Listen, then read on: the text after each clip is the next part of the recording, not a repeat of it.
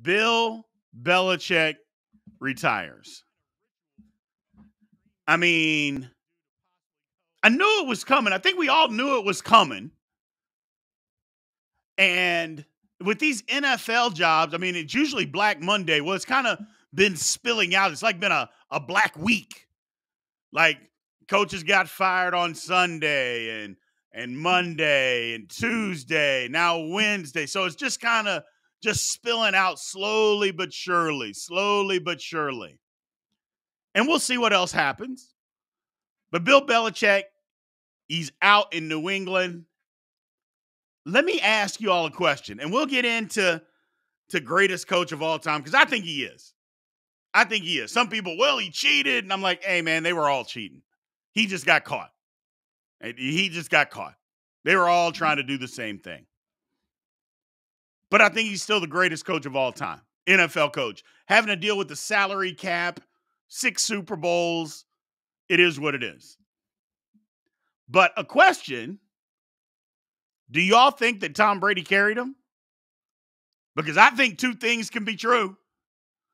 I think he can be the greatest head coach of all time, and I think he could be carried by Tom Brady. I think 2 things can be true. So, and it doesn't matter what he is minus Brady. Brady played under him. And here's what we will say too. Is Brady the great? I mean, everybody says that he's not the greatest coach without Tom Brady. Well, is Tom Brady the greatest quarterback without him? The answer is no. And just because he won 1 Super Bowl in Tampa, that don't mean he was the greatest coach. Y'all know that he wasn't the driving force on why they won that Super Bowl. That defense was lights out in Tampa. So 2 things can be true. You know what I'm saying? I think Tom Brady carried Bill Belichick. But I think Bill Belichick is still the greatest coach in the history of the NFL. And if you go back and do a deep dive, and I did this earlier today, what great coach doesn't have a great quarterback? Name the coach that's considered the greatest coach of all time and is in that conversation that didn't have a great quarterback. You can't come up with one. Tom Landry had Roger Staubach. Chuck Noll had Terry Bradshaw. And I'm a Steelers fan, and I don't know that you would say that Terry Bradshaw was great. The one coach is Joe Gibbs. Yes. Jim Eaton brought it up on TikTok. Joe Gibbs. That was the one person, and he didn't let me get there, but I appreciate it, Joe. I appreciate it. That was the one coach, because he won 3 Super Bowls with 3 different quarterbacks, and none of them were great. I mean, Joe Theismann, Jay Schrader, Mark Rippon. None of them were great. But let me ask you this question. Is Joe Gibbs the greatest coach of all time? I mean, how often does his name get brought up? I mean, does it? Should it? Maybe that's a better question. Should Joe Gibbs' name be brought up? Yeah, maybe it should. So, but other than that, all the coaches had great quarterbacks. All of them. You know, somebody is going to bring up the Raiders and Tom Flores.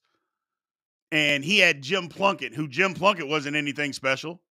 And he wasn't. Hell, the 2 years that they won the Super Bowl, Jim Plunkett wasn't even the starting quarterback to start the season. Which is kind of nuts when you think about it. But yeah, Joe Gibbs is never brought up. So, John Gruden is not in the conversation for greatest coach of all time. I can't believe somebody would say that. So, Brady didn't win all those Super Bowls. Bledsoe would have won the first one, but Bledsoe didn't win the first one. He got them to the Super Bowl. No, Bledsoe didn't get the Patriots to the Super Bowl. He played a half of football. Stop. Come on, man. And how do you even know that they would have been in that position? How do we know that Bledsoe would have even gotten them in that same position? We got to stop this. It is what it is. I'm a Steelers fan. Okay, I am too. So, I get what you all are saying, though. But bottom line is Brady won 6 Super Bowls. And I think he carried Belichick, but I think Belichick's the greatest coach of all time. 2 things can be true. 2 things can be true. How much do you all hold all the cheating and stuff against him? Do you guys hold a lot of that against him? I don't know if I do. Because everybody was doing it. They got caught. Somebody reported, what was it, Eric Mangini from the Jets reported him, told him to stop doing it, or I'm going to report you. And Belichick said, screw you. I'm going to do it anyway. And then he reported him. Because Mangini was on his staff and knew what he was doing. That's crazy. So, but yeah, I don't know. A lot of you guys, and I'm just looking for answers, TikTok and YouTube, do y'all hold a lot of Belichick stuff against them? The cheating scandals, Deflategate, Spygate. Do we hold that? Somebody says, yeah, if you have proof. Yeah. I just, cheating is cheating.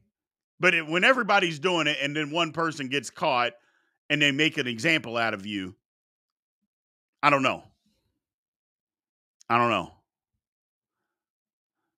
My man Quiggle, thanks for coming to the live, Quiggle. He said Don Shula is one of my greatest coaches. Yeah, of course he's in that conversation. He has to be. He has the record for all-time wins. Got to be in the conversation.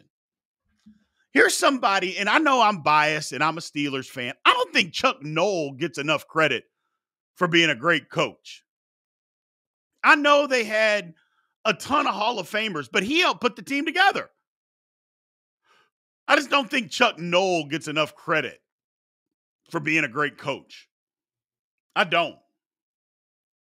I love Chuck Noll. I think he was an outstanding coach. And let's just be honest. Terry Bradshaw is on the list. If he didn't have 4 Super Bowls, Terry Bradshaw is on the list of being one of those guys who's, what the hell is he doing in the Hall of Fame? You know what I'm saying? I mean, Terry Bradshaw was not a great quarterback. He was clutch. He was clutch in the Super Bowl. Absolutely, he was clutch. But you go back and you look at Terry Bradshaw's numbers, they were mid at best. Average at best.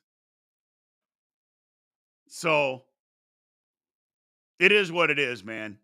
It is what it is. Bill Belichick out. Do we think that Bill Belichick coaches anywhere else? What is he, 72 years old? 71 years old? Does he go somewhere else and coach? I mean, I don't know. Does he go? I mean, I've heard Atlanta, Washington. He would never go to Carolina because he ain't going to deal with that owner. But what do we think that he goes? The Bears have a coach. Apparently the Bears are just fine with their coach. Seattle, I don't think he's a West Coast guy. I don't think Belichick is a West Coast guy. I don't think he'd go all the way out west. I'm not saying it's a bad job. I'm just saying I don't think that he would go all the way out there. Or to the Raiders. And the Raiders need to just hire Antonio Pierce and move on. Hell, I was seeing where Antonio Pierce was going to get interviewed by Tennessee. My question about that is, you got a former player as a head coach. You get rid of that guy who's a defensive-minded coach to interview Antonio Pierce, who's a former player, defensive head coach. You already had that, and you didn't want that anymore. So why are you, what is this, a Rooney Rule thing? I mean, why would you ask permission to interview Antonio Pierce? That makes no sense. You had Vrabel. Oh, well. I know I've heard rumors that Vrabel wants to go to New England. If I was him, I wouldn't go. I think Vrabel's a really good coach. I think Vrabel is a win-now type of guy, and I think Atlanta would be the perfect spot for him. All they need is a quarterback. They've got other pieces. Their defense was pretty good. They got a good O-line. Build up that pass rush. I think Atlanta would be a great spot for Mike Vrabel. Great spot. Now, Washington, here's the thing we got to do, and I said this yesterday. We got to stop looking at Washington as that downtrodden organization that they've been for 25 years. They got new ownership. Remember, it's not Daniel Snyder anymore just running the franchise into the ground. It's not him anymore. They got other people. They got new ownership. So to me, I think that Washington can be good in the next 2 to 3 years. But who's going to take that job? Will they be patient? I think if new ownership understands, hey, our roster it's not horrible, but it needs a lot of work. Needs a lot of work. And a head coach coming in there, they're going to have to be patient with. Is Bill Belichick wanting to go to a situation where, you know what, it's going to be 2 or 3 years before we're good? Again, 70, what? I think he's 72. You're going to be 75 before you're good? I don't know, man. I don't know. And I'm not trying to bash anybody's age or anything like that. I'm not that dude. I'm just saying, if you're only going to have a coach and you know he's only going to coach 2 or 3 years, do you want to bring that into your organization? I'm just not sure. I'm just not sure. I don't know that you want to bring somebody in that you know is only going to coach 2 or 3 years. I mean, Belichick's not going to coach till he's 80, is he? I don't think he's going to stick around till he's 80 years old. And do you even want him to? You know? College football coaches and NFL coaches, it's starting to turn over. You know? It's starting to turn over. The older guys are getting out, and the younger guys are coming up, and that's just the way that it is. You know? Everybody's saying, well, they're getting out. They don't like this. They're being driven out. And we'll get to that in a second. But you're just getting older. I mean, facts are just facts. Like Pete Carroll, 72 years old. Now, I know he doesn't look it and he runs around and, you know, he's got a ton of energy. But he's still 72 years old. Are you wanting to bring in a 72-year-old Pete Carroll? I don't know. Bill's not an East Coast guy or a West Coast guy. I don't think he's going to Seattle. That wouldn't make any sense. That wouldn't make any sense. And yeah, all these coaches are millionaires. You're millionaires at 72. Maybe retirement's not so bad. Maybe retirement's not so bad. Let's move on, people. Let's move on.